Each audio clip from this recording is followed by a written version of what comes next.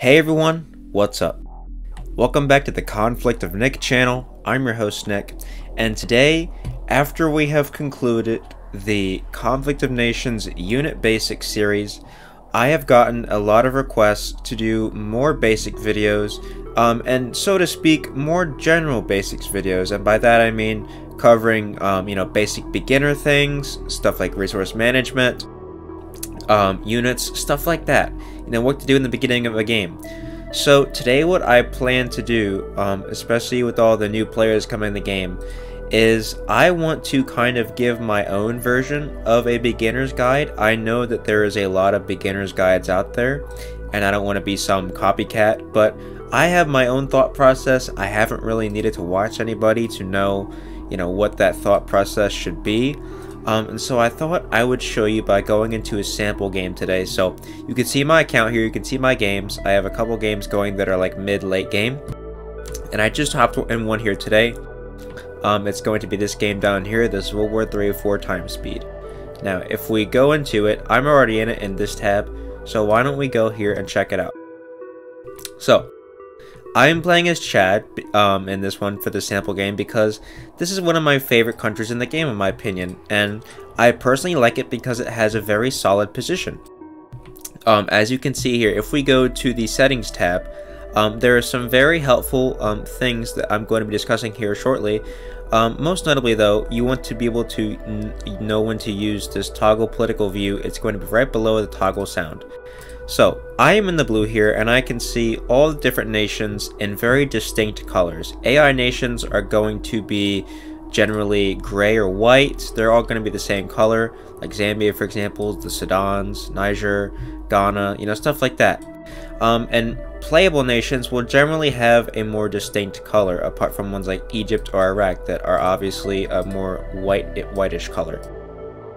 So when I'm first getting into a game, I kind of like to assess the situation around me based on the nation I am playing. So I am the nation of Chad. I'm in the dead center of Africa. I am one of two landlocked nations on the continent apart from the Congo. So this means that when I join this game, I have a couple things on my mind. What is my army going to look like? Or what is my military going to be? And that's the first thing you should really start taking into consideration when you get into a game.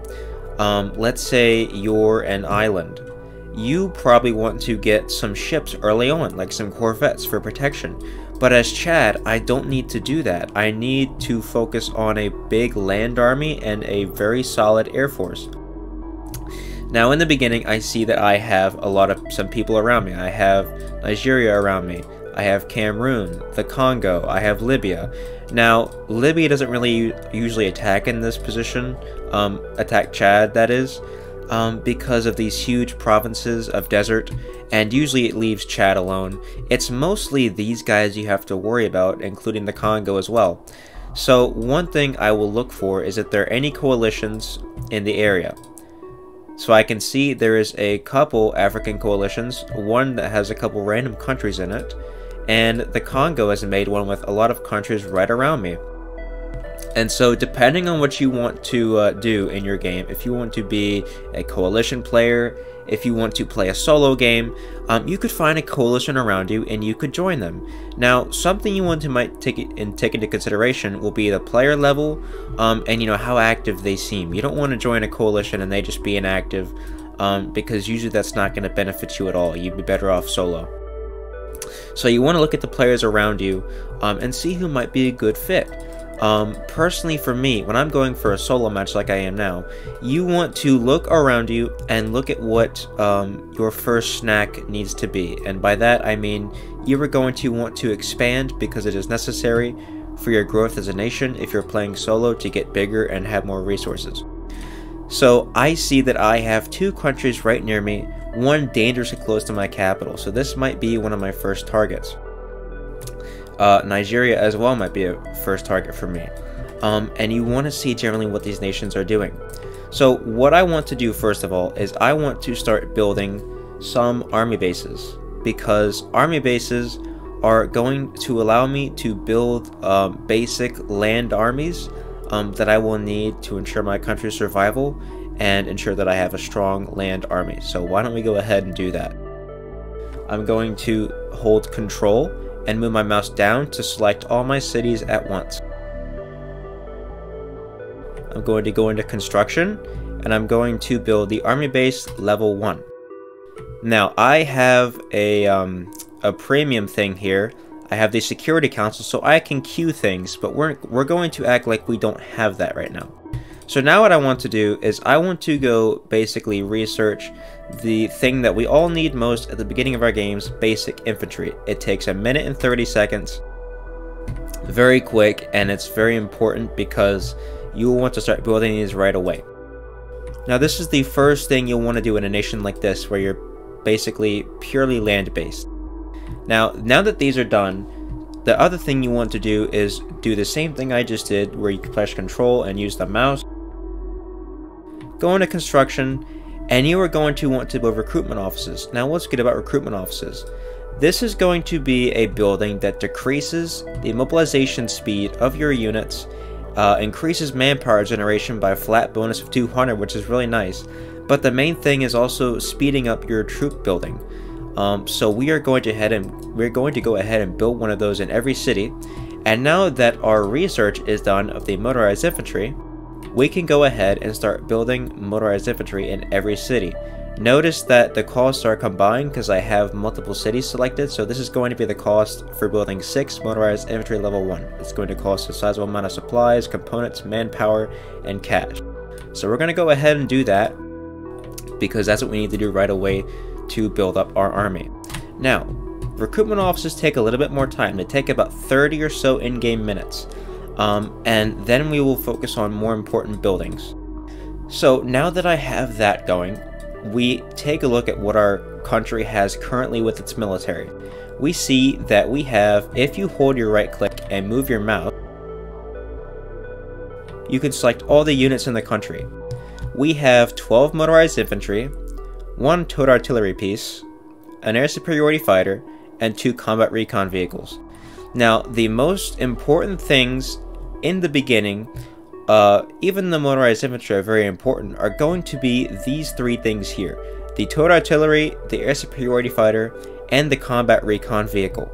The recon vehicle is going to be one of your most important units early game because it provides you armor. It's going to make sure that your motorized infantry has an increased survivability, and it's going to soak up damage, and it's also going to give you these nice scout buffs, and also deal some decent defense damage to aircraft, which motorized infantry do not get very good values for at an early level. Your fighter, if we go ahead and get this guy off the ground, he is going to be one of your more key vital roles in the beginning, because he is going to allow you to scout enemy borders. Let's say I wanted to scout here, I can go see what's in this city right here, and I can see if there's anything on my border, or I could see if there's anything in this mountain terrain here. But I'm going to have him patrol over my capital for now. This blue circle that you see here, if I get rid of the toggle political view, you will see that this circle is the circle that he will be able to see things in. The radar goes a little bit further than that, but you won't see the actual units, you will just see the contact. So this circle is going to allow you to scout your enemies out a little bit and see where some of their troop movements are going, etc, etc. So that's going to be one of your more important things, and it's also going to allow you to shoot down other enemy aircraft at the very beginning, potentially enemy helicopters or other enemy aircraft such as fighters. And it's also going to provide you a nice little close air support role when you're taking down AI nations such as Niger. So the third unit that we're going to be going over that is very important is going to be the towed artillery. This is one of the most important ones because the artillery piece does 3.5 damage to infantry, and normally it wouldn't do 3.5 to hard targets in the European or Western doctrine, but the Eastern doctrine gets the best towed artillery, which means it will do 3.5 to each. This is going to have a range of 50 and will provide you some actually decent artillery support in the early game, and that's very important because 3.5 damage is bigger than most people think, especially in the early game, which is why you want to make sure that this thing survives and is in a strategical place, a position that you are going to have an advantage in. You are not going to want to put this in jungles, of course. You are going to want to put this in mountains potentially. So now that I kind of have an idea of where I want to go, I think I want to go for a full nation because he has a lot of cities, and I think that I need to take him down. Now I could go for Cameroon or Nigeria. I'm going to go for I am going to go for Cameroon because of a couple reasons. Though he is in a coalition, one, they do not seem to be building up very much, and so they seem somewhat inexperienced. That goes with all their allies. 2, the Congo, who is his other ally who borders me, is actually going for Angola right now, so that will allow me to kind of third party, if you will, and take Cameroon and hopefully start taking the Congo as well. So I'm going to go ahead and move my troops to the city of Bibarati. I'm going to use the mass select and send these 7 units to meet with this 3 unit stack, which will make a 10 stack. Now something very important to do in the early game is to make sure you attack with 10 stacks, and that is going to increase the survivability of your stacks in the early game, because basically how it works is the more attacks you have to go through, the more potential you have to take damage. If you can deal more damage in a couple attacks and take care of the enemy faster, rather than having to attack them multiple times and do less damage, you're going to take less damage if you only have to attack a couple times, and end up doing a lot more to them if you're in one stack, because of how attacks in this game work. So now that we have that figured out, we're going to make a massive stack and combine it, and we're going to send some of our infantry from our capital to go start taking regular provinces. Now something about taking provinces that is very important is that they each produce some cash and manpower, and that's very important. Every province will be very crucial, especially in the early game to you. Sometimes even more than cities. If you take a lot of provinces, that's going to be very beneficial for you, because it's going to give you that general cash and manpower bonus, and it's going to be something very important that you want to do because it will give you a nice resource boost. Now once you have these things figured out, we can start looking at more of a worldwide scale. So we have some nice features here on the Show Settings tab on the right hand side. We have these Toggle Political View button, which I told you what that does. It shows all the nations in different colors, and it can easily allow you to see who's expanding where, what country you're going towards, etc, etc. The Toggle Fog of War is not something much of strategical use, but more so if you want to see the map better. It's going to make the map lighter. Personally, this hurts my eyes a lot, so I don't use this at all. But as you can see, your country is highlighted when you have your homeland or occupied territories. This just makes the whole map bright. So I really don't use this, but you can if you want to have your screen brighter. Toggle Resources is going to basically these little icons in your cities. This button is just going to remove that or put it back on. I would leave this on so you know which resources are what. Toggle Population Morale. This is going to be one of your more important ones. So if we click on this, morale is something very important in this game. So we can see that my whole country is basically the same color. It's got around 70% in the cities and provinces, and that's normally where you're going to start. The useful thing about this is that when you go into this view, you can easily see where some combat is happening. So I can see some combat is happening in Angola, of course. I can see some is happening in Cameroon. I can see some in Europe. And this will show you where people are starting to expand and where invasions and attacks are taking place because the morale is being lowered. So any shade of orange or red is going to mean combat is happening there, or that is an occupied territory. So that will show you where some early combat is happening. Now if we go out of this, we can toggle army details. Now this will basically remove that little green tab you saw here. It has a number of troops in the army, and it has the flag of the army, so obviously my nation's flag. You can toggle that, turn that off, or turn it back on. I would personally leave this on all the time. It is up to you, but it's very useful to keep that on. Toggle units. Basically this removes all units from your view on the map, and you could turn this on simply by pressing this helmet again. Toggle connections. This is one of the more important ones in my opinion. So you see how I have these lines here. If I set this recon unit to go to this desert province, you could see it has to follow these lines. These are the routes that land units have to take. If you remove this, or if you click on this when it's already on, it will remove these, and it will kind of more easily allow you to see your provinces and what kind of terrain they are. As you can see, this little icon here is a desert. This one, I have a lot of desert here. This one is an open field because it has nothing, and this one is going to be a suburb, and this one is going to be a forest. So you could turn that on easily by clicking that. And now one of the more important ones that I've also already gone over in prior videos is toggle terrain types. This is going to show you what all terrain types make up your homeland and make up the world.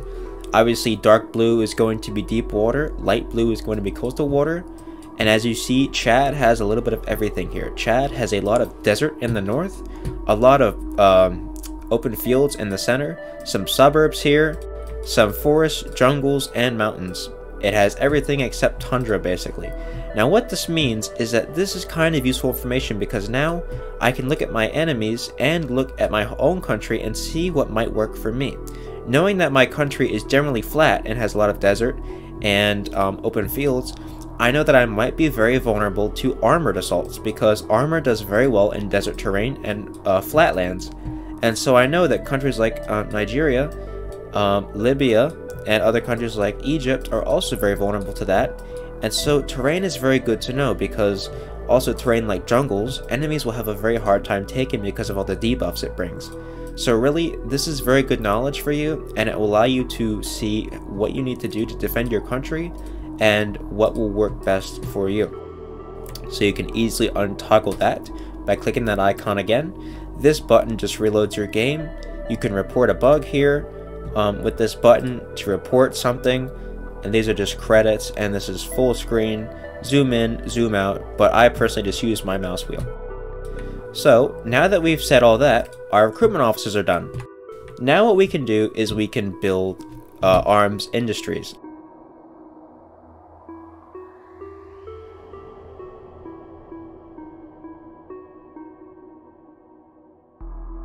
We are going to use the same control and click button, and you can see that we have some numbers in red now.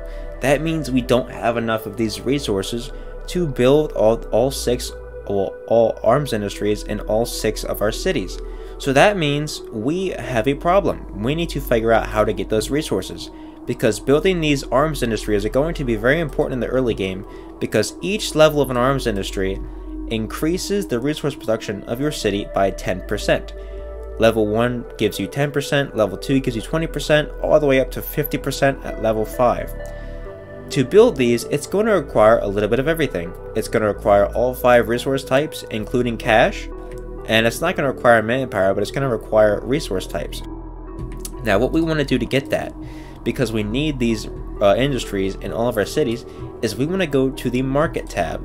So if we go to see how much we need 2,100 fuel and 1,500 electronics to build these. These resources we have, these we do not. That will basically always be the case in your early game.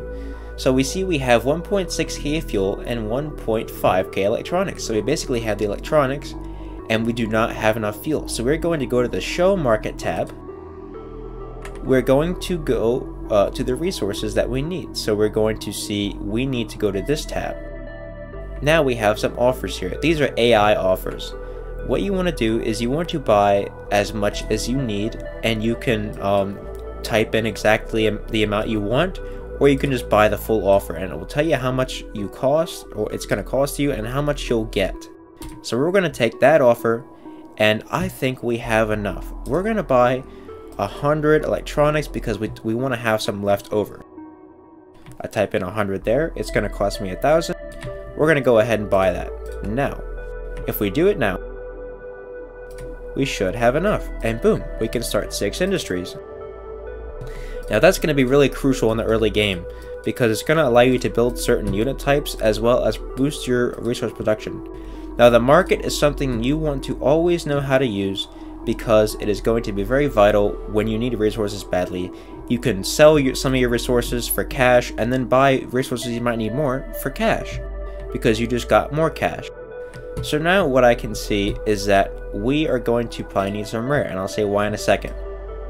So something about resource management that I always think about when starting a game is, what am I going to research in this game? What resources am I going to need to focus on? Stuff like that. And the beginning thing you want to focus on when you're starting a game is, besides motorized infantry, which is what you always want to research, you want to start researching a unique unit, if you will. That's what I like to call it, because I like to make sure I research this always and figure out a unit that I want to research that will not come as easily as motorized infantry. So if we're in the desert and we're in a landlocked country, for example, like Chad, we might want to go for something like armor. Now we can see that we have 6 cities. We have a fuel producing city, 2 supply producing cities, a rare city, a component city, and an electronic city. So we have 2 supply cities, so we're going to have a better supplies outcome than most of the resources. And going to the resource tab, we can see that clearly. We have, if you go hover over this resource, we can see we make 2.5k supplies a day, and we use 620 a day. So really, we're going to net about 1,900 a day right now, because the game is going to track what we're building and it's going to take that into consideration. So this is going to go up as we increase our resource production and expand. Our components are 1.5k a day, which is still not bad. Fuel is 1.3k a day, electronics is 800, that's really bad, and rare materials is 750 a day, which is also pretty bad. Our cash is going to be up about 10,000 and manpower about 2,500. So what we're going to want to do is know where our strengths are in terms of resources and know what our weaknesses are. If you have a components heavy country, let's say Saudi Arabia has 2 component cities, you can sustain a pretty decent navy and air force if you do your resources right. So what we want to do is we want to exploit our strengths. So we can see that we have options here. BMPs are going to cost components and electronics. That might not be a good option for us. So most armor might not be a good option for us because it's going to require components. We have support units, which is going to cost a lot of components and supplies, as well as electronics, which might not be good for us right away because most of these also require a lot of buildings. Mobile AA might be a good thing to start off with because it doesn't cost electronics, it costs components and supplies. So it's somewhat expensive, but it doesn't require that many buildings to build, and it takes about 30 minutes to research, so you can research it quickly, and it gives you armor as well. But something I always like to do is Chad, which is one of the game changers for me, is going to be the helicopter gunship, because as the Eastern Doctrine, Chad being the Eastern Doctrine, we get the best gunships out of all doctrines, which means we can also research it day 1. Helicopter gunships are going to cost supplies and electronics, and they're very useful in the beginning because if we go to level 1, we can see they do 7-2 infantry, and that's mostly where you're going to be fighting in the early game. So we might want to go ahead and research that, because also we can build it in our capital because we have a level 1 airbase already. So that is going to be what we're going to do in the beginning of the game. So from there, most of the stuff you're going to be doing in the beginning of the game is already done. Like I said, I am doing solo gameplay, and basically I've done about all I can do. I've got my resource production building, I've got a unique unit producing, which is going to be my helicopter, I've got infantry building, and overall I've got my units moving, and I know exactly what my goals are. So now, at this point, there's not much left we can do until our units get into place, and that's when we will start getting into combat. So this is generally my thought process in the beginning of a game. If you're playing with people, you can take on specific roles, but as a solo player, you might have to do a little bit of everything. So choose your country wisely. Like I said, I like Chad because I know that I can focus mainly on Air Force and land without having to worry about naval, because none of my homeland is really close to a coastline, so I can't really get touched by ships. So keep that in mind. We will be going over things like annexation later of cities, and other things like that. So guys, I hope this video helped you, especially the newcomers to the game who might not know how to start a game right away. I hope to see all of these level 1 players that I see in most of my games now hopefully start becoming active and being able to build up and have a good time in the game. And overall, I just want to help people learn the game so it can be more fun for people. And I hope you all enjoyed this and found this helpful. So guys, have a beautiful day, and I hope you guys are liking all the basics videos I'm doing. It means a lot to me, and I will catch you guys in the next video. Have a good one.